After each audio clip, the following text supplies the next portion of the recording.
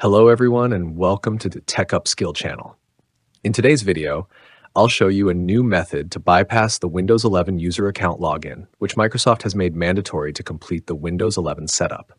Previously, methods like Bypassnro allowed users to skip this requirement easily. However, after Microsoft patched Bypassnro, many users were left searching for an alternative. If you're one of those people who just want a local administrator account without the hassle of creating a Microsoft account, then this video is for you. Now, let's get started.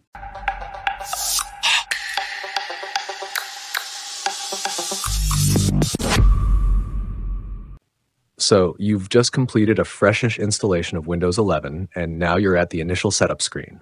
First, go ahead and select your country and region. Next, select your keyboard layout and skip any additional layouts.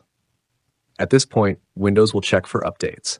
This might take a few minutes, and your PC could restart during the process, so just wait until it's finished. Now, here's where the tricky part comes in. Windows is going to prompt you to connect to a network, and unfortunately, there's no straightforward way to skip this. But don't worry. Here's what you need to do. Press Shift F10 on your keyboard. This will bring up the command prompt window. Make sure you click inside the command prompt window to ensure it's active, otherwise typing won't work. Once you're in the command prompt, type the following command: start ms-cxh localonly.